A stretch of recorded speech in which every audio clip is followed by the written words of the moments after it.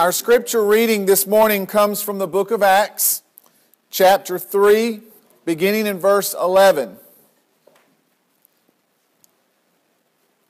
And as the lame man which was healed held Peter and John, all the people ran together unto them in the porch that is called Solomon's, greatly wondering. And when Peter saw it, he answered unto the people, Ye men of Israel, why marvel ye at this? Or why look ye so earnestly on us, as though by our own power or holiness we had made this man to walk? The God of Abraham, and of Isaac, and of Jacob, the God of our fathers, has glorified his Son Jesus, whom ye delivered up, and denied him in the presence of Pilate, when he was determined to let him go. But ye denied the Holy One and the just, and desired a murderer to be granted unto you, and killed the Prince of Life, whom God has raised from the dead, whereof we are witnesses. And his name, through faith in his name, hath made this man strong, whom ye see and know. Yea, the faith which is by him hath given him this perfect soundness in the presence of you all. And now, brethren, I wot that through ignorance ye did it, as did also your rulers. But those things which God before had showed by the mouth of all his prophets that Christ should suffer, he hath so fulfilled. Repent ye therefore, and be converted, that your sins may be blotted out, when the times of refreshing shall come from the presence of the Lord. Let us pray. Heavenly Father, Lord, what a privilege it is to hear your word this morning. What a privilege it is to be able to have a Bible in our hands. Lord, may we not take this lightly or think it insignificant. For in your word, Lord, in the scriptures, we have your plan of salvation. We have all that we need to know to be part of your family and your kingdom, to receive your forgiveness. And we just pray this morning that the Holy Spirit, whom you sent, will teach us all things and give us understanding and the wisdom to apply this precious word to our lives and therefore affect others. In Christ's holy name, amen. Now, one of the greatest privileges of being a kid is the concept of what we called the do-over. How many of you remember when you were a kid, ever with your friends or maybe even with your brothers and sisters, ever exercising your right when you were playing a game or something for the do-over? You throw a bad pitch in baseball, playing in the yard with your friends, and you say, wait a minute, I want a do-over. You get up there maybe when you're batting and you strike out and you tell your brother who's pitching, wait a minute, I want a do-over. You roll the dice in Monopoly and things don't quite go your way. Maybe you get the dreaded snake eyes and you say, wait a minute, can I have a do-over? And I'm sure we have some teachers and people working in the schools. You probably hear kids on the playground and in the class saying, do-over. I thought it was awesome as a kid. It was kind of like a reset. You know, when I was growing up in the 80s, the Nintendo came out, and there was a button on that Nintendo that said reset. And so when you were playing your video game, if you were playing like a war game or something and your man got killed, you could just hit reset. Or if you were playing a football game and the first play of the game, you threw an interception, all you have to do is hit reset and things started over. Anytime things weren't going quite like you want them, if your friends and those that you were participating in the game with were okay with it, you could get a do-over. And man, that was an awesome thing. Now, when it comes to our adult lives, do-overs aren't always so easy, are they? You can't just, if you're having problems at work and maybe you make a mistake on some paperwork, you don't always just get to say, I want a do-over. When you have, issues in your relationships, in your marriage, mistakes that you make, you can't always just press a reset button and everything go back from the start. We come to understand that as adults, sometimes things that we say, things that we do, mistakes that we make, leave an impression that lasts a long time, if not forever. We don't just get to say to our spouse sometimes. We don't just get to say to our boss. We don't get to say to our best friend. We don't get to say to our neighbor, wait a minute, forget that, I want a do-over. You know, the game of life many times is different than the games that we used to play as children. And do-overs as adults aren't always possible, seemingly, and they certainly aren't as easy as they were when we were kids. Now, the truth of the matter is, when it comes to our relationships with our loved ones and with other adults, we may not always get do-overs, or they may be difficult. But with the God that we serve, thankfully, we serve a God, we know a God, we have a God, the one true God, who does believe in do-overs. He does. In fact, when you sit there and you read in the Scriptures Jesus' conversation with Nicodemus on that night, that whole discussion about being born again could be simplified in a way to talking about a do-over. You know, Jesus says that you must be born again, or you must be born from above to inherit the kingdom of God. And Nicodemus, being an adult, having experiences of life, probably having trouble with this concept of do-over, speaking in the flesh and thinking physically, says, well, how can that be? Can a man, once he is grown, go back into his mother's womb? And Jesus kind of says, you don't understand the type of do-over that I'm talking about. No, a man does not come back into his mother's womb.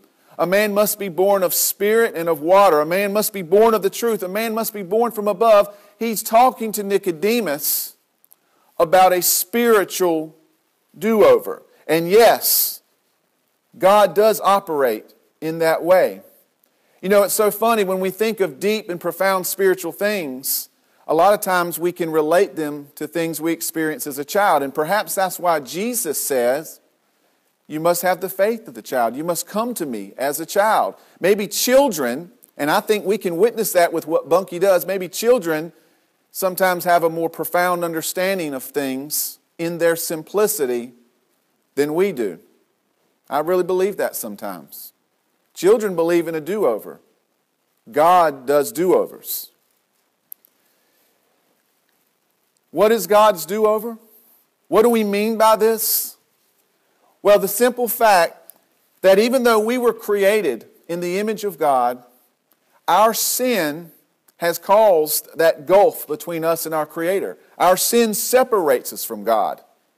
But God, who in all of His power could easily just destroy us and vanquish us and just wipe us out from existence, He does not do that. He is perfectly capable of doing so and would be just in doing so. But you know what? He says, no, I'm going to give you an opportunity for a do-over. I'm going to offer you grace. I'm going to offer you another chance, another opportunity. I'm going to give you forgiveness, and I'm going to allow you to start with me a clean slate. And that is so difficult sometimes for us to understand, because even in our relationships with other adults, we may forgive someone. We never really can just start with a clean slate, can we? But with God, we can. You know why? Because He says, I'll throw those sins into the sea of death. Isaiah 1:18 says, come now and let us reason together. Though your sins be as scarlet, they shall be white as snow. Though they be red like crimson, they shall be as wool. Yes, when God forgives us, He doesn't just say, all right, I'm going to forgive you this time and, we're going to see how you do. He says, no, I forgive you. I am infusing my grace into you. I am erasing your sins. I am blotting them out. I am cleansing you thoroughly of this. And yes, Because we are flesh and blood, we may continue to sin and make mistakes. But as we go to Him and we confess our sins, we know that He is faithful and just and will forgive us. God believes in the do-over. God believes in the second chance. The Bible says God is long-suffering and patient, so greatly more so than we are as human beings. Some examples of do-overs that Jesus Himself has offered people. Think about Matthew, one of His disciples, the one who would eventually write, inspired by the Spirit, the Gospel of Matthew. He was a tax collector, right? He sat in his little tax room and he was an extortioner. Tax collectors at that time were. That's why they were so hated. They not only worked for the Romans, whom many Israelites would have considered enemies, but the majority of them also took a little on the side and charged people more taxes than they really should have. And many of them became rich and obsessed with wealth. And you know what? Jesus walks by and He calls them from His table. And He says, Matthew, you tax collector, you hated of Israel, you sinner, you the one who extorts people from their money, people who can't hardly pay for the bread for their children to eat, but you're taking money from them. You, Matthew, come and follow me. You know why? Because I'm going to give you a do-over. I'm going to give you another chance. I'm going to give you an opportunity for redemption. I'm going to give you an opportunity to see what life is all about. Yes, Matthew, you get a do-over. And then there's that incident where the religious leaders bring Jesus, the woman who is caught in adultery, caught in the very act. And by the Jewish law, by the Mosaic law, guess what? They're like, does she need to be stoned? That's what the law says. And of course, we know the story. Jesus begins to write in the dirt and He says, ye who sin not, cast the first stone. But the emphasis on that story today is the fact that when all of the people have left because they know that they're sinners as well, He goes up to the young lady, and even though she was caught in the sinful act of adultery, you know what He says to her? You got a do-over. You got a do-over. He says, you're forgiven. Go and sin no more. You have another opportunity to live a life that is pleasing to your God. And then one of the greatest examples of do-over in my book is Lazarus. I mean, here was Lazarus, you know, the story where they send word to Jesus because his friend Lazarus is dying, and Jesus kind of hesitates. You know, he's got a plan here, but he kind of holds back and doesn't go immediately to Lazarus' house. But he comes several days later, and of course, Lazarus' sisters come out and meet him and said, you're too late, he's already dead. And what does he do? He shows his power by calling Lazarus to come forth out of that grave, and he tells the people to take off his grave clothes. Man, if bringing someone back to life isn't an opportunity for a do-over, I don't know what is. Now, we don't think that Lazarus was any kind of a sinful man. In fact, he was a follower of Jesus. He was a friend of Jesus. But I just brought that story out for you to understand that, yes, God does do do-overs. He gives people another chance. He gives an opportunity for the slate to be wiped clean. And then, of course, we look at the cross. We look at Jesus. Why do we have the opportunity for a do-over? Why do we have an opportunity for our sins to be forgiven? Why do we have an opportunity to have a relationship with God? Because of the cross and the resurrection of Jesus Christ. When Jesus was up on that cross and He was bearing the sins of the world, and on the third day He came out of that grave and resurrected, you know what? God was giving the entire world a do-over. An opportunity to start again. To everyone that believes, God says, you get another chance. That is why I sent my Son. That is why He suffered. That is why He endured all of the hate, all of the ridicule, all of the shame. That is why He felt the physical pain in His body and the spiritual pain in His soul. That is why He was laid in a grave, and that is why the third day He took up His life again, because God is a God of do-overs. And in this context of the passage that I read, here we have this lame man that had been lame since birth. And the Bible says that they just sat him at this gate in the temple, a gate called Beautiful, and every day he could barely hold his hand out to receive alms from those that would walk by. And he reaches out his hand as Peter and John walk by, and Peter says, "We don't have money to give you, but what we can give you is far greater." He looks down at that man and he says, "You get a do-over." And he pulls that man up, and the strength goes into his legs, and the man became so excited he was just kind of leaping and jumping for joy. He had a new start on life.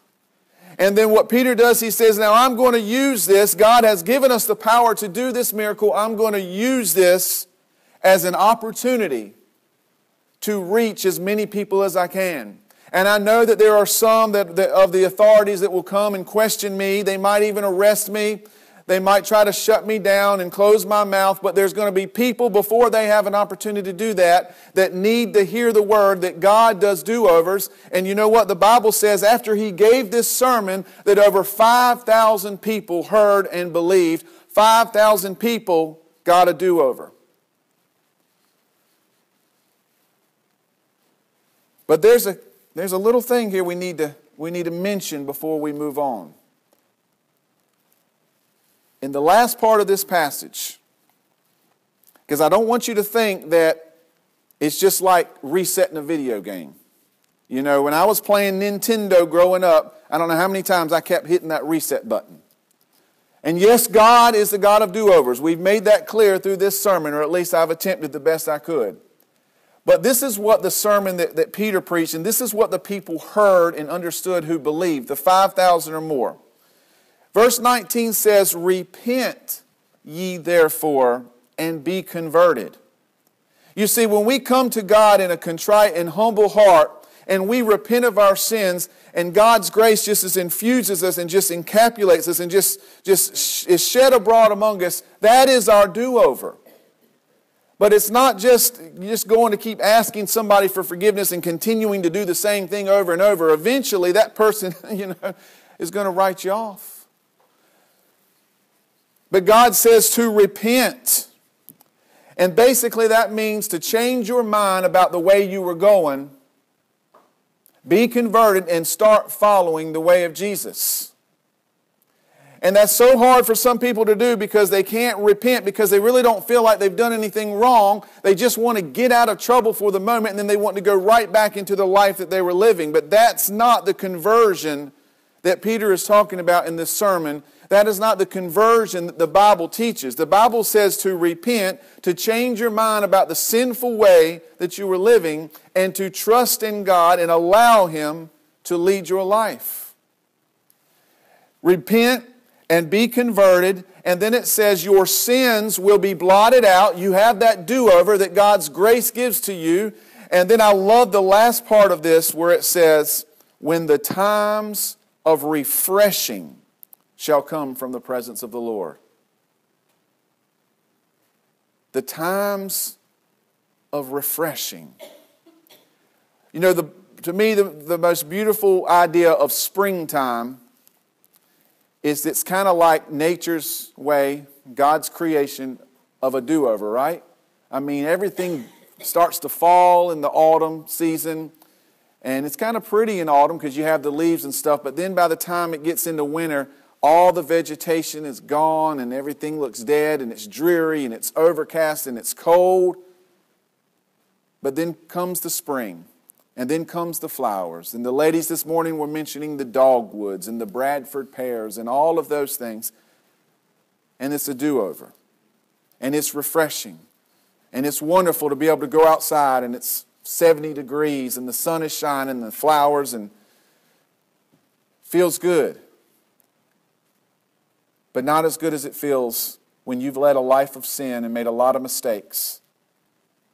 And you're at your wit's end, and your heart is broken, and you have damaged relationships, you have hurt many people, and you have nowhere else to go, and you look up to heaven and you say, God, if you're real, I need a do-over. And God says, I am real. I did create you. I did love you. I do love you. And I will come into your heart. I will blot out all of your sins. I will bring refreshing to you. And I will give you a do-over.